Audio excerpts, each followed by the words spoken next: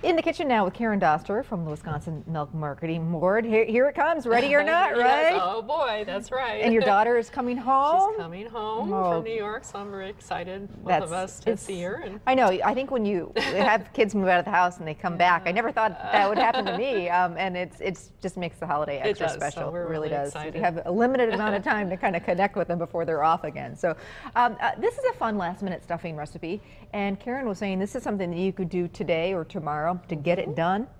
It's also great to do at other times of the year when you're craving stuffing. I've talked about this before. I love stuffing, but it seems like it's just a once-a-year thing at Thanksgiving. That's right. And you know what? Why not do it more often and you know, do some creative, fun side dishes? So these are stuffing cups.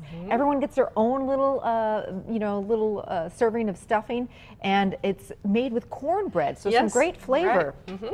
So we're going to actually, you just use a stuffing, a cornbread mix that you find in a mix in the store and bake that. Bake it according to package directions. Right. And let it cool. And then we're going to actually dice it in about half-inch dices and put it on a baking sheet and then bake it for about 10-12 minutes at about 400 degrees to kind of dry it out and make some croutons. Okay, so I'll get that started. And in the meantime, we have a pan here. We're using, of course, Wisconsin butter. Makes everything taste better, pure, natural, and all that. We have 4 tablespoons of butter in the pan there. And we're going to add 1 small onion that's been diced and chopped, and then we're going to add a couple of stalks of celery that's also diced. So those great stuffing ingredients that we all love. Oh, it smells so good. We make stuffing Thanksgiving morning, and Ireland and I, that's kind of our tradition, and just starts the house out smelling so good. That's my favorite too. Lots of great smells during the day, that's for sure. There we go. Now this is also going to have some apple in it. So in addition to the onions and the celery, we're going to put in 1 small apple that's been chopped as well. It really adds some sweetness to it. Ooh. I like the idea of doing a cornbread stuffing. And, you know, sometimes it's fun to do your traditional stuffing that you're known for and then do another one too. That's what I'm doing. I'm going to make one like this, and then I'm also going to make the traditional one. So, because this also has some sausage, and generally I don't put that in my regular stuffing, so this makes it really extra special. And there's 1 apple there too. In the meantime, this again goes into the oven at about 400 degrees for 10-12 minutes until it's nice and kind of toasted and brown. Almost like a cornbread croutons is what we're looking for. Exactly. So put that in here. Certainly you could bake the cornbread ahead of time and get that done, you know, even if you're not going to make the stuffing today. For sure. You could do that. So I have it finished here, and we're going to let that cool just a minute. So it just kind of toasts right up. Toast it up, okay? So we'll kind of set that aside for right now. And then what we have here, we'll put this in once those are sauteed there. I have about 6 ounces or 1.5 ounces, or depending upon what you find, of fresh chicken sausage or turkey sausage. And a spicy kind.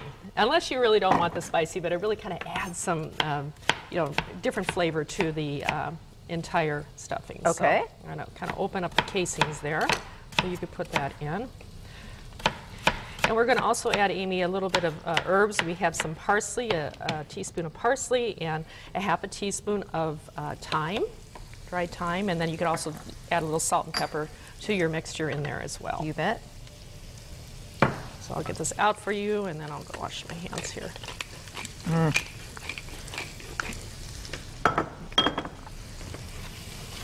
we go. And does the apple go into now when you're kind of sauteing it? A little bit of sweetness? So chopped apple.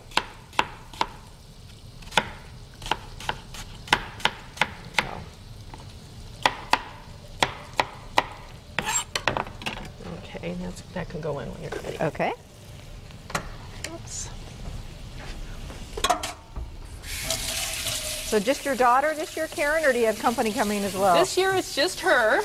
So it'll be just like you. It'll be kind of nice and quiet, but it'll be a nice visit. So she graduated from UW-Wisconsin and got a job in New York. She's graduated in spring, and she just had to go through all of the storm out there. Sandy, she was in Sandy there with the storm as well as the snowstorm, and of course. Once in my life I felt out of control. I couldn't help her, but she wasn't worried. She was fine. So so I bet have to stop. You're really going to be glad to see her, though. But we never stop worrying about him, do we? No, I don't think so. Oh, my goodness.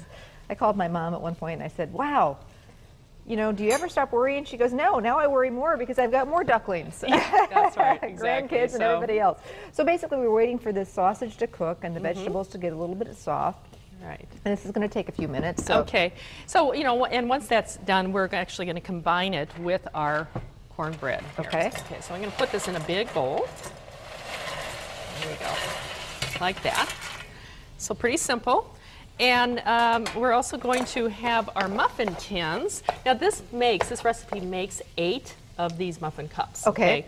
So I have a 12 cupper here, and I actually really buttered it well, okay, in the little cups there. Because they'll stick otherwise, I get it. And that's what we're going to stuff it in. So. Well, that's such a great idea, though, because it's also going to, like I say, if this is something that you want to do at other times of the year, it's going to cook so much quicker in these muffin cups. I do meatloafs. I have a recipe in my cookbook where I do meatloafs, mini meatloafs in the muffin cups, and it works fantastic because normally meatloaf, you know, can take an hour or more, and you do them in the muffin cups, and obviously it's going to take, you know, another way too, if you had like a large buffet or whatever, you could put them all out and everyone just takes their own. It's just kind of a fun way, portion control way to serve it. So okay, so our sausage is done and no longer pink and so sausage, apple, and the celery with the herbs in there. We have the cornbread. And then what we want to do is add some chicken broth up to 1 cup until it's moistened.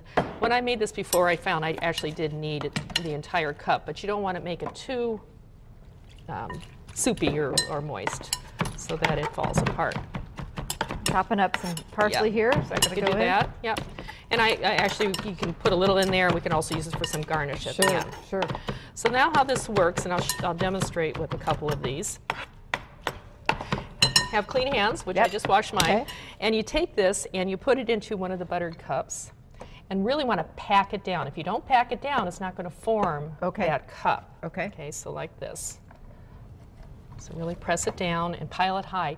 And actually this recipe does make the eight different cups, just like I mentioned, if you really pack it down and pile it on. And a little bit of parsley on top of each? that as well. So this goes in the oven at about 375. Okay.